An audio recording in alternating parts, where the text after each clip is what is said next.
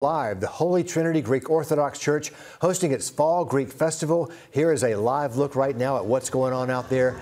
As you can see, they've got a lot of food on display already. They've got music, merchandise, and that amazing food.